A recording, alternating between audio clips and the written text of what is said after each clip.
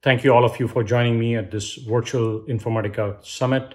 My name is Harish Ramchandraya and I work for Sunrun. I lead a team focused on data engineering, analytics, and strategy. Today, what I'm going to do is talk to you about how we went about modernizing our existing on-premise legacy platform into the cloud native, and then talk to you about some of the best practice at Sunrun, what we've gained so far, share with you the reference architecture, double click on Informatica and share some of the benefits, what we've garnered along the way, and wrap it up with, beyond BI foundation, how we are going about tackling the AI and ML initiatives at Sunrun. So with that said, just a quick background on Sunrun. Sunrun has pioneered in solar as a service, and since then has offered a number of products offering, the latest being battery in terms of the storage. Our mission is to create a planet run by sun. We started this journey 2 to 3 years back. It was important for us to be cost effective from an operational standpoint. And from a BI team standpoint, it was important for us to be in close proximity with the business, and so that we are in a position to enable the analytical capabilities for them to make those decisions or change with the changing strategies, as you can see. And in other words, for the BI, we had to reduce the dev cycle significantly in order to develop, deploy, and be able to refresh the information as quickly as possible. So time to market was critical.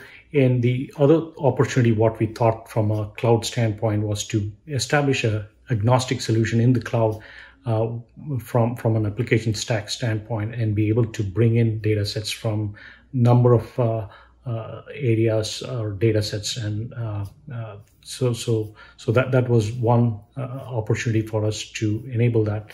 But at the same time, not just focus on just bringing in the data sets in terms of pipelines, but also establish the business rules along with it.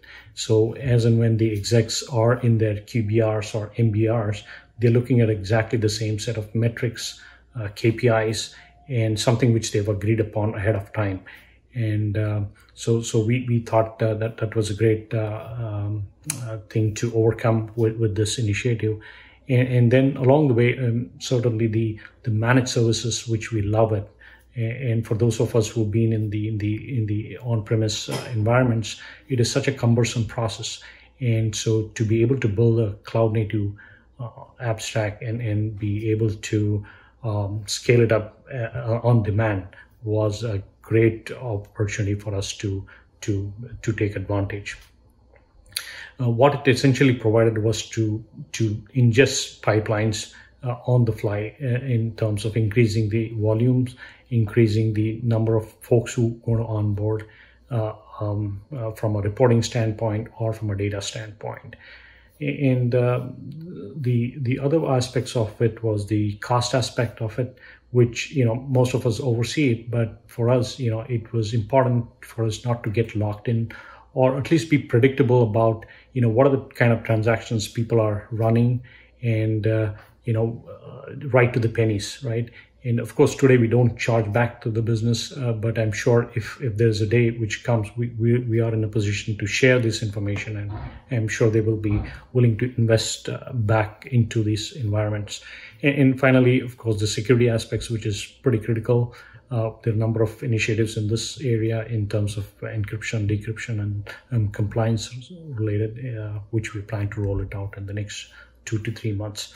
So with that journey in terms of helping us move towards the cloud, what we did was we did not do kind of a lift and shift for various reasons, and we strongly believe in doing so. And the other aspects was we undertook a kind of a POC mindset, where we retooled ourselves, as well as looked into various offerings out there, and then engaged with the partners and the products, and establish a working model in order for us to move forward with this initiative.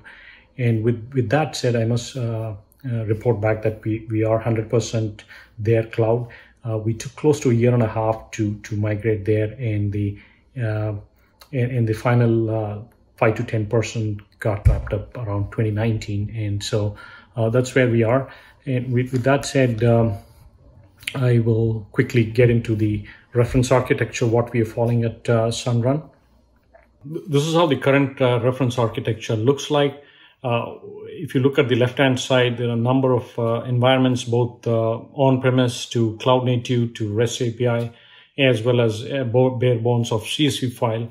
And the data could be coming from various environments. It could be a solar panel-related information, or a market campaign, which we've launched. It could be sales-related, call center-related, as well as project-related information coming out of Salesforce. But more importantly, the Oracle environments, which we have from an ERP standpoint, what we've done is we've taken the legacy pre-built adapters, pre-built ETLs, and engineered that more like an ELT process to take it to the cloud. And we've taken advantage of what the cloud would offer.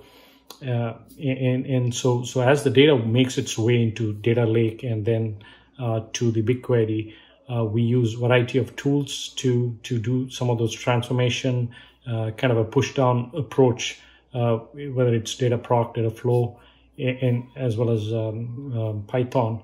But the most prominent what we use is Informatica IaaS to undertake those activities.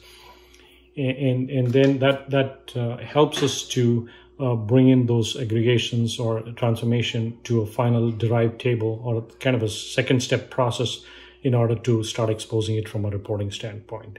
And Looker being the most popular one at Sunrun, and so we also tap into the backend since it's authoritative data for the data scientists to data lake as well as the BigQuery to answer some of those hard questions.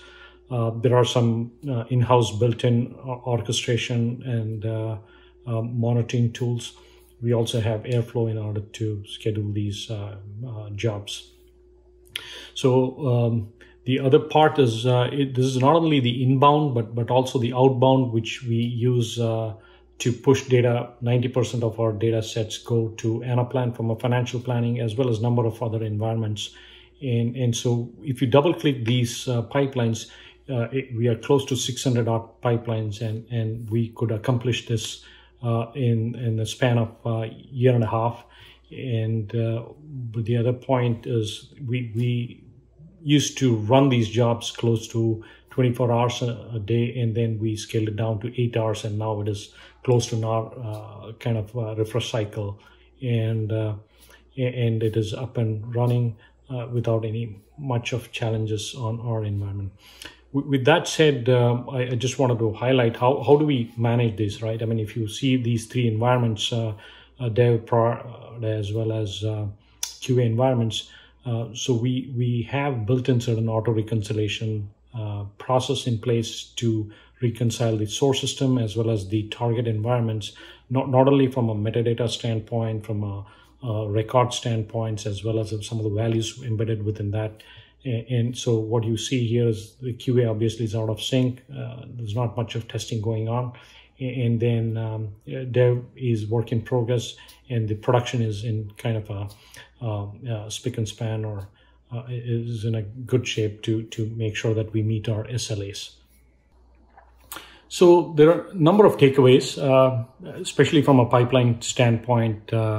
How we did it at Sunrun was we took advantage of the tool's capabilities, right, in terms of portability, in terms of multi-cloud approach, but more importantly, the simplified approach in terms of data synchronization or replication of those data sets, taking advantage of mapping, metadata, and so on and so forth.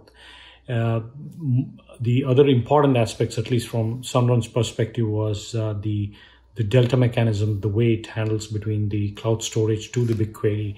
You know, it handles pretty smoothly. We don't have to lose sleep over it, but it's a fairly well done process.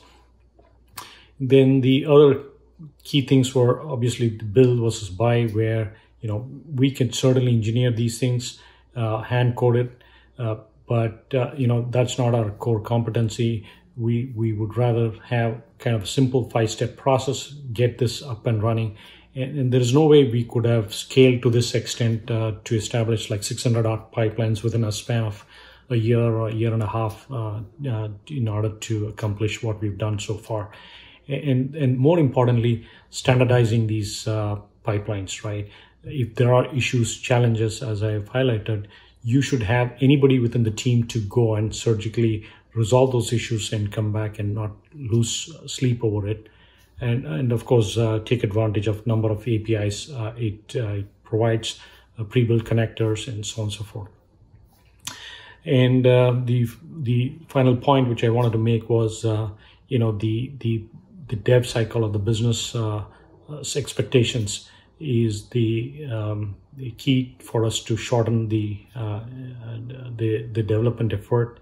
And if you really break it down, two things stands out: the data model as well as the ETL. And we gained significantly, close to 75%, if not more, to reduce the timeline in order to turn around. And you're looking at literally days or weeks in order to turn around a particular project. Obviously we've taken full advantage of the cloud architecture. So finally, to wrap up, in terms of the next steps at Sunrun, what we plan to do is to establish a good lineage between source system to the reporting layer in terms of cataloging it, establish much more governance model for the data standpoint, and to take on the ML and AI initiative. Having a strong BI foundation would certainly help us march towards that. In areas like automating the rooftop design, product and pricing, focus on the sales initiatives, and then move towards embedded analytics and fulfill some of the untapped areas in supply chain and procurement. So with that said, I hope you have some takeaways from this presentation, and then consider Informatica as one of your prospects too. And thank you again.